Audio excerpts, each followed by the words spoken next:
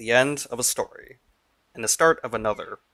After returning all of the children to safety, losing the King of Hyrule to the depths of the vast sea, and ultimately defeating Ganondorf once and for all, Tetra and Link set off into the unknown, on a journey to find new lands and new Hyrule. But what was to come next? What adventures lie in the future for our two heroes?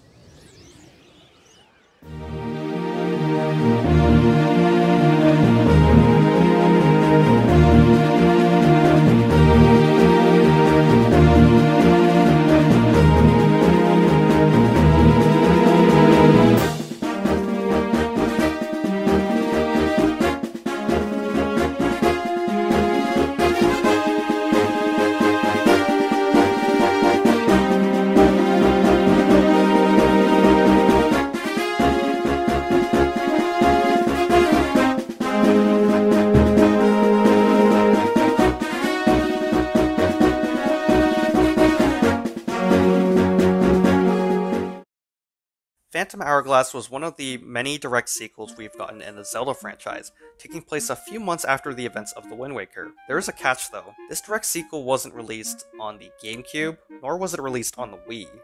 It met the terrible fate of hitting the Nintendo DS, a handheld console so underpowered it wasn't even capable of handling a 3D game, or so everyone thought. As a matter of fact, this game wasn't even planned to come to the DS. Let's start from the beginning, shall we? The Wind Waker 2, which was the working title of this game, started its planning phase all the way back in some time during the Wind Waker's development. Nintendo had a crazy sequel planned where Link and Tetra ended up in this strange new world, away from the Great Sea and onto the vast uncharted lands. It would still have these cartoony cel-shaded graphics, but the game would have a darker tone, featuring refined horse riding mechanics as promised all the way back in Ocarina of Time, and an adult version of,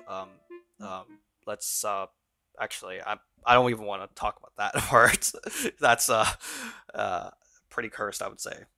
Right. What was I talking about again? Okay, I was talking about the sequel to The Wind Waker. I hope you mean the canceled remake from Ubisoft that was only created by two guys and was never officially pitched, right? Wait, what? Wait, we're not supposed to talk about that? Okay, shush. Okay, let's not mention that to the audience. If I dive too deep in this, I might just cancel this whole review, just like how many of these damn prototypes and sequels all got freaking canceled. But hey, here we are now with technically The Wind Waker 2, Phantom Hourglass. Yay.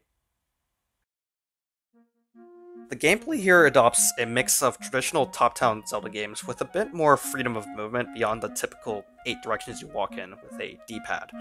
The types of attacks you do also take some inspiration from a third-person Zelda game, with stuff like jump attack being implemented in a top-down perspective. Pretty cool, I would actually say, because it's not really something that's been necessarily done properly in the past games. It's always been like a weird jump and a sword slashing down, but it's not really like... In a sense, it's like a third-person Zelda game put into a top-down perspective.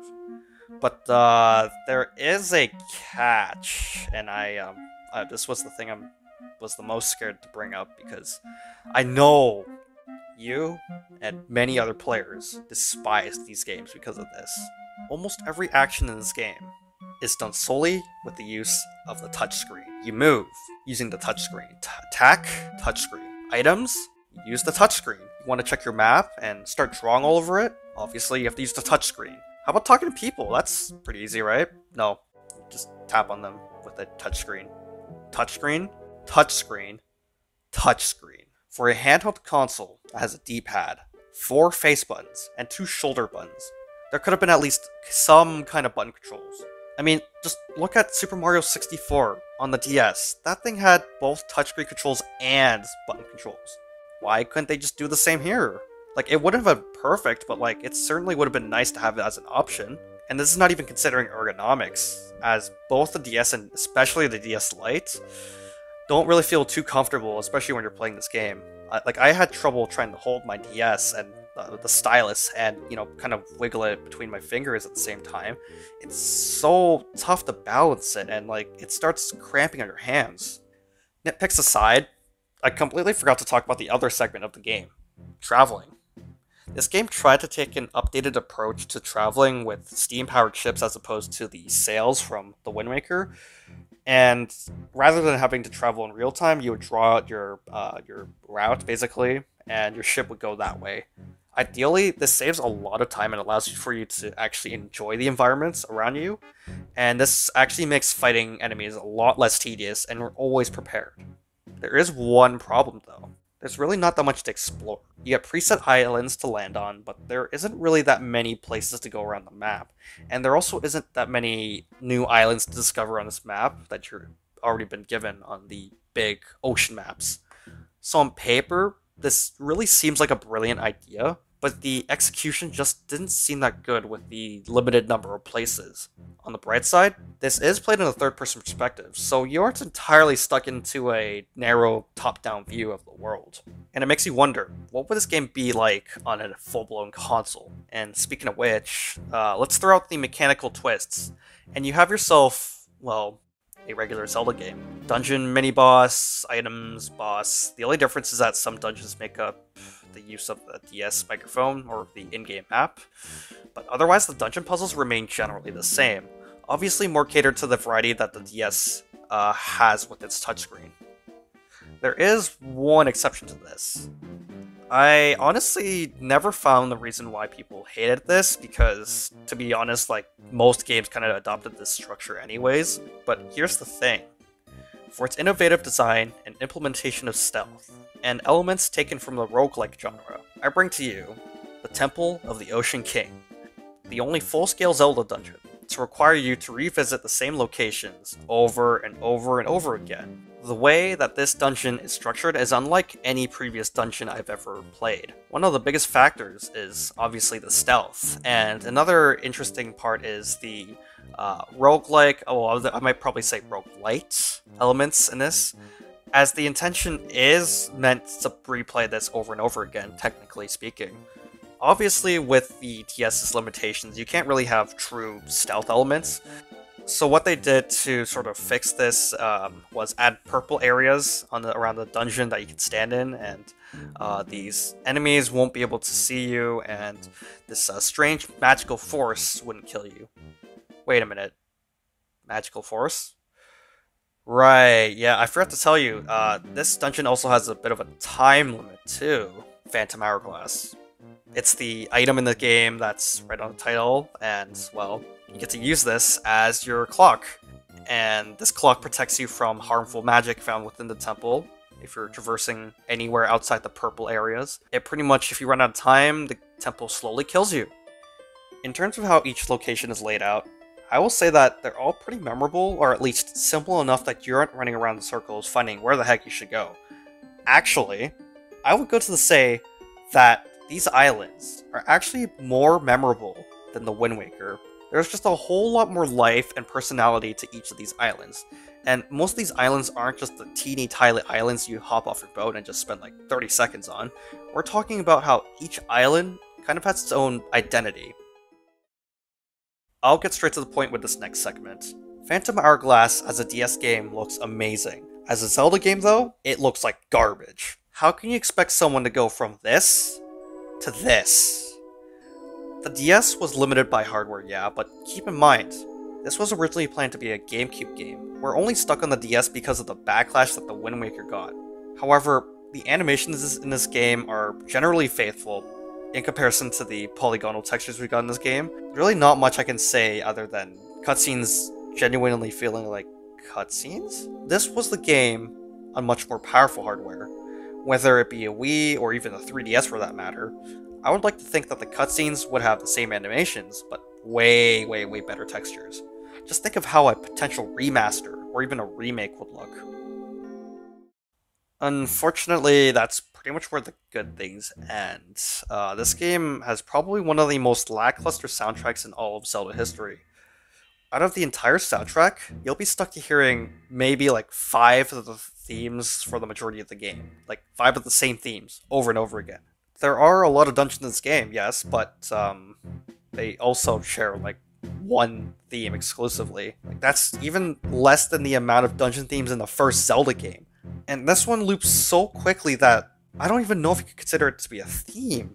In other words, every dungeon kind of feels the same. Like, I take back what I said before about the Temple of the Ocean King. If the music stays the same, then all the dungeons kind of feel the same. All it does is make you, kind of tells you that you're in a so-called bad guy place, in the most generic way possible.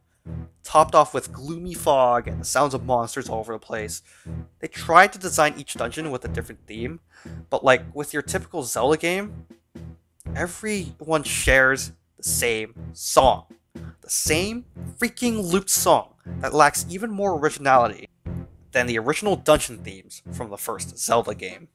One theme you'll hear regularly is one that you should be hearing, however. It's the travel theme, which also is used for the title sequence. Obviously, they're trying to give out the vibes from the Wind Waker while being its own thing, so I'll applaud them for having some level of consistency there.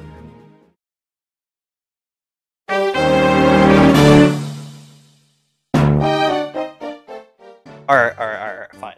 This soundtrack is not completely lackluster. Linebeck's theme is probably one of the only few that have real personality. It's like they spent all this time working on his theme specifically and forgot to do the rest of the game. His theme was composed to emphasize his self-centered, pretentious personality of being a brave captain who has faced all the worst enemies and every single worst sailor's nightmares, meant to hide his cowardly and greedy intentions from within. In a way, he kind of reminds you of Jack Sparrow from Pirates of the Caribbean. A lot of the best music is heard at a very specific situation. I think it's safe to say that the majority of this game's soundtrack was spent on the finale. I certainly can't blame them for being limited by the DS's hardware limitations, but it could have been more diverse, and I'm pretty sure there are a lot of other DS games with much larger soundtracks out there. Moving on to the story, because Phantom Hourglass was one of my first two Zelda games, other than being Twilight Princess of course, I had zero clue what kind of established lore there was, other than that I'm simply playing Link, and Tetra's just Zelda and Ganondorf was previously defeated. As a direct sequel, Phantom Hourglass did not spoil much of the Wind Waker for me, despite having about 6 years apart from me finally being able to play the Wind Waker for the first time. That was 6 years of me playing the sequel before I got to play the first game. I had a GameCube, but I wasn't really into Zelda games at the time, nor did I really know of their existence. Long story short, Phantom Hourglass starts you off with Link and Tetra continuing their journey a few months after the Wind Waker. The crew starts talking about the rumored ghost ship, and almost on cue, the ghost ship appears. Tetra and Link try to raid it, but Link falls into the water, blah blah blah, while Tetra gets kidnapped, just like Zelda. Link wakes up on another journey to help an elderly man, Fairy, and Linebeck, the cowardly, greedy captain that I mentioned earlier, who only decides to help Link because of the interest of treasure. They go uncover secrets of the ghost ship location, where Tetra is presumably held hostage, and halfway through the game, they save Tetra, but then she's turned to stone, and they continue the journey to free her. A few more dungeons later, and she's been freed, but instantly kidnapped by the game's main antagonist, Bellum. One of final blah blah blah. There is just a lot of filler in this story, and not really too much real development, I'd say. Phantom Hourglass did quite a good job being an independent game from the Wind Waker, rather than just being, a simple sequel, but I find it being a big weakness, as I mentioned earlier, with the story being really filler as a point. What makes Phantom Hourglass's story good is that the fact that the game went pretty quickly in establishing that Link is in a brand new world. Already, that's something that avoids alienating new players like myself. The game did not take long to introduce or establish themselves, and the characters were instantly recognizable for some odd reason. In a way, it kind of mimics Majora's Mask and how it set its own story, even though it was a direct sequel, but then it became its own thing. However, it does become a downfall because this is a sequel and there are a lot of expectations. And when you get a sequel that ends up being some stupid side quest, or something that's not even completely related to the whole overarching story, it can get pretty disappointing for many players. This whole game kind of just turned out to be some kind of filler episode in the series or side quest. Not really anything substantial towards character development, like it was just kind of there. Like you could kind of just skip this game. You don't really hear about the story. It's just kind of barely expanding upon the world of the Wind Waker. Almost as if it was trying to be filler for a certain third game in a franchise.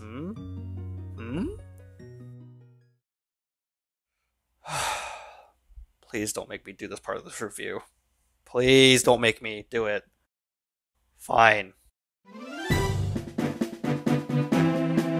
This is the third ever multiplayer Zelda game to ever exist, as far as I can remember. It's also the worst. I'm not even going to hesitate to say that. It's bad.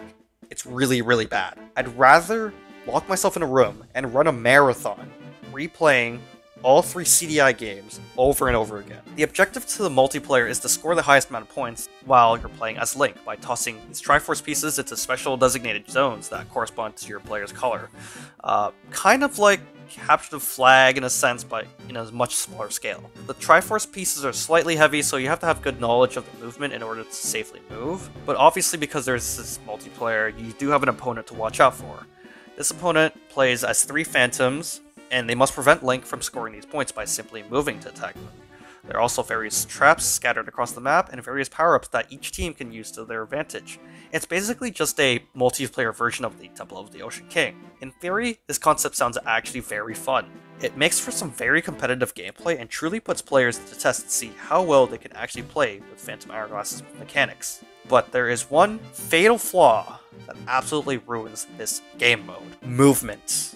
As Link, movement is normal, just like single player. As the Phantoms, you are essentially praying half the time and drawing on a map. To move the Phantoms, you have to draw a line on the map just to get a fixed path for them to walk on. It's like trying to telegraph where the opponent's going, but you have to do it in real time. By the time that happens, you've already lost! The Phantoms can automatically attack, but they're moving slow as hell. How in the world can you successfully control 3 Phantoms strategically? Why are you forced to play a tactical RPG in real time while the other player gets to freely roam like it's an action-adventure game? It doesn't make any sense. What were they thinking? As a direct sequel to one of the best Zelda games ever made, Phantom Hourglass manages to hold up on its own with a few bruises here and there. It's not the most impressive game ever made, but for the time, I'd say it's one of the most ambitious Zelda games ever made. I think it's something I'm a little biased about, and had it not been for growing up with it, it's safe to say that this game is actually pretty bad. It's a D tier.